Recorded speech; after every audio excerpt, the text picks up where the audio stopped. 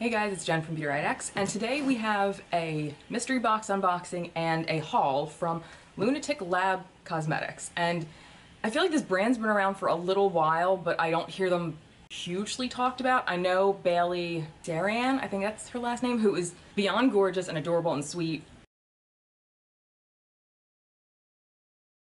I've seen her use like their contour palette, which is one of the things that I ordered.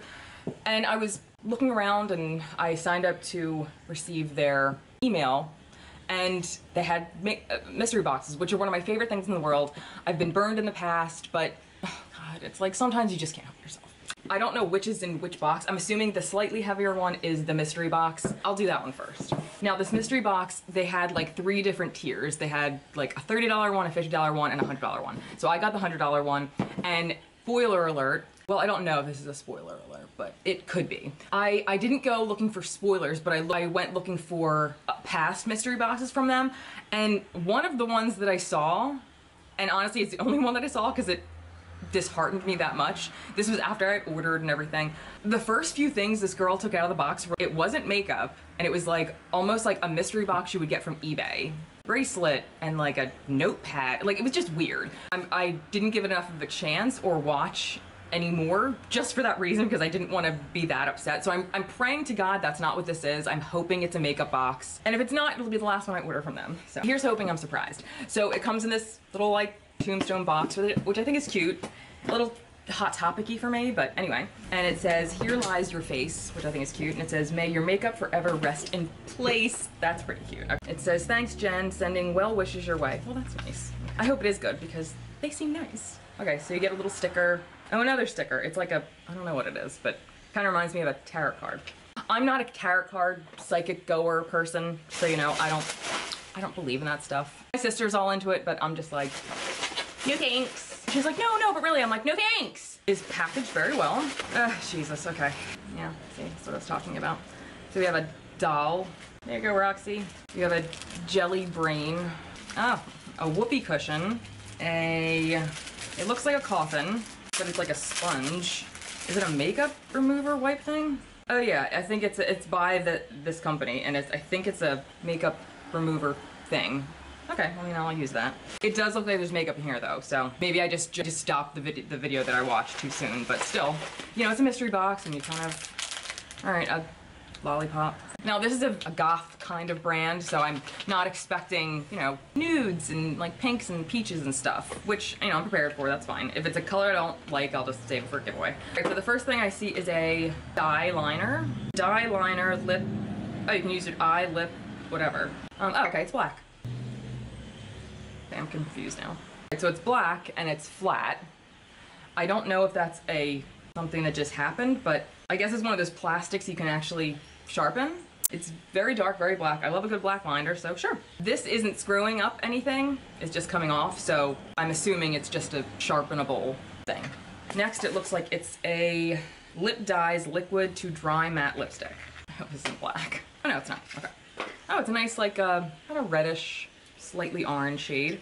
That's kind of like a nice deep red. Okay, that's nice. I'll use that.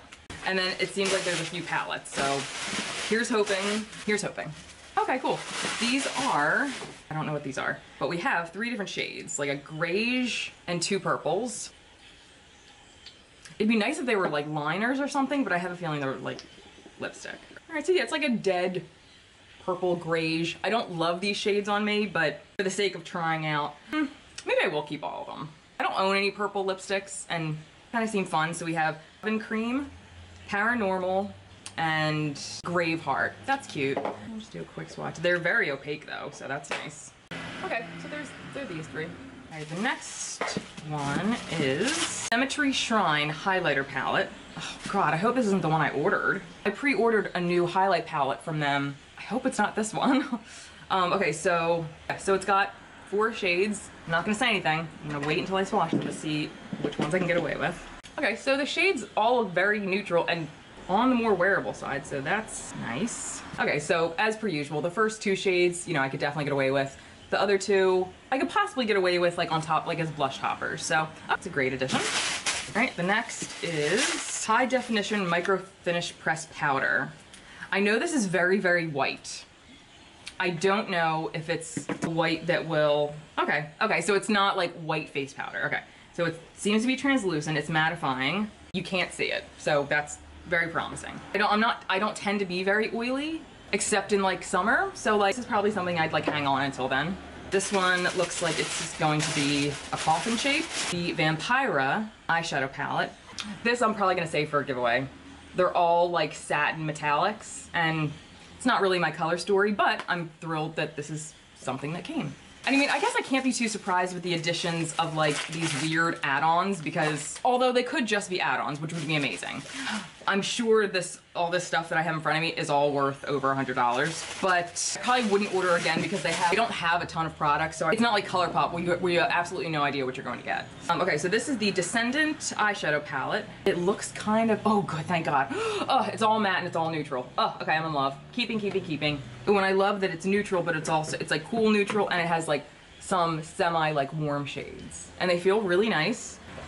Smooth, blendable. I mean, I'll save the real thoughts for when I actually use it, but okay. So these 3 palettes I'm keeping.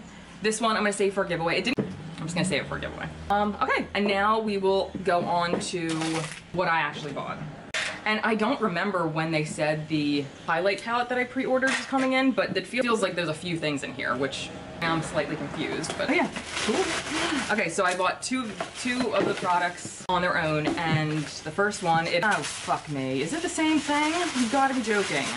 It is. God damn it. Okay, it's the same one of these, the Cemetery Shrines. Yeah, okay.